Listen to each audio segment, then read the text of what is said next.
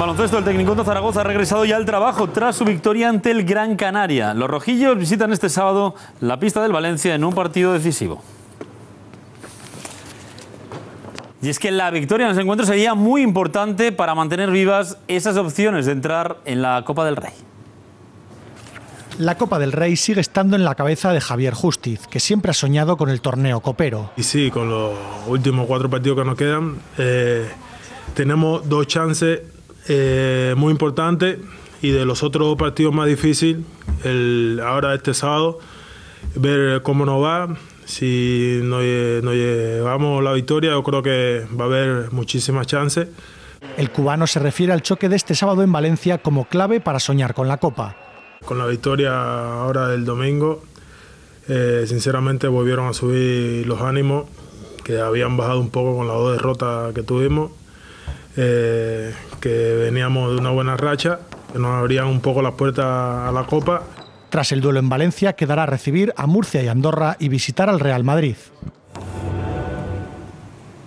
El Tecnyconta Zaragoza visita este sábado la pista del Valencia. Aunque el pasado fin de semana, ante el Gran Canaria, Berhanemeskel no tuvo su mejor partido, sobre todo en cuanto a anotación, lo cierto es que el canadiense se ha convertido en uno de los referentes ofensivos del equipo. Más de 8 puntos por partido, con un tope de 22 en la jornada octava y un 40% de acierto desde el triple, certifican un buen debut de Berhanemeskel en la Liga ACB. A long way to go as a player, a lot more to improve. Just the most important is trying to get better every day and finding the consistency. And I think that just goes with our team game plan every day. And, you know, we have a lot of good players on our team that... Este sábado el canadiense y el equipo afrontan un encuentro decisivo en sus aspiraciones coperas ante el Valencia. Restan 4 jornadas. En el horizonte, además de los levantinos, el Murcia, el Real Madrid y el Andorra.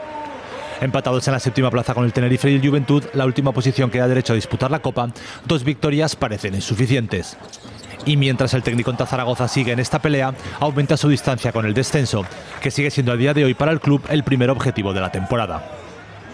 Sin Jonathan Barreiro y con Okoye y Macaleb entre algodones. Así viaja esta tarde el Tecnyconta Zaragoza a Valencia, donde buscará una victoria que le abra de par en par sus opciones de volver a disputar la Copa del Rey. A 4 jornadas de la conclusión de la primera vuelta, el Tecnyconta Zaragoza cumple con nota las expectativas. Está a 4 triunfos por encima de la zona de descenso. En Valencia buscará esa 7ª plaza que serviría para lograr una matrícula de honor. Los resultados de la pasada jornada han dejado al Tecnyconta Zaragoza empatado en la 7ª plaza con el Tenerife y el Juventud. El calendario que le resta a los aragoneses es complicado, ya que se medirá a 4 equipos europeos. En casa al Murcia y al Andorra, y fuera al Valencia y al Real Madrid. Con 2 victorias más se llegarían a los 9 triunfos, número habitual para entrar en la Copa, pero... Bueno, la Copa va a estar en 10 para nosotros, porque tenemos un basquaverat malo. Pero yo creo que en este sentido los 2 partidos de fuera son muy complicadísimos, porque son tanto Valencia como Madrid. Y son partidos que en muchos momentos determinados no solo ganas tú, sino que pierden ellos. Tras un inicio irregular, el Valencia se ha recuperado sumando 4 triunfos consecutivos en este tramo de competición. Después de tropezar en octubre en su pabellón ante el Real Madrid y el Barça, se ha mostrado intratable en la Fuente de San Luis. Un pabellón donde los aragoneses entre Liga y Playoff han disputado 11 partidos, logrando 2 triunfos. El baloncesto no para y centra toda la actualidad deportiva. Esta tarde el Tecnyconta Zaragoza visita al Valencia en un partido Luis Alberto Noriega en el que se busca seguir soñando con la Copa del Rey. Después de mes y medio sin hablar de la Copa del Rey, por fin el técnico Porfirio Fisac dio ayer una cifra. Comentó que su equipo necesita 10 triunfos para poder acceder a la fase final del torneo del CAO.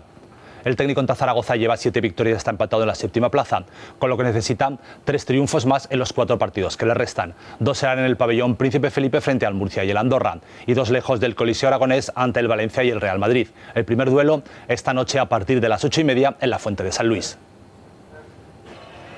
Tras un inicio irregular, el Valencia atraviesa el mejor momento de la temporada con 4 victorias consecutivas. Sabiendo que el rival siempre va a rondar los 80 puntos, Fisac tiene claro cuáles son las dos claves para saltar la fonteta. Primero, la solidez defensiva que hemos mostrado el último día tiene que estar un poco a este nivel parecido. Hemos querido ir subiendo un poco en este sentido, pero bajo mi punto de vista meterlas, porque realmente es donde todavía nos falta un poco esa de chispa de valentía, ¿no? Y yo creo que tenemos que tener unos porcentajes muy superiores a los últimos días. Fisac no podrá contar con Barreiro, mientras que Macaleb y Okoye han arrastrado molestias a lo largo de toda la semana. Por su parte, los locales recuperan a uno de los jugadores más determinantes de la competición, como es Duljevic. Y esta jornada puede clarificar mucho las cosas, ya que hay hasta 4 enfrentamientos entre rivales directos en la lucha por una de las 7 primeras plazas. Los aragoneses son novenos, pero empatados con el Tenerife y el Juventud.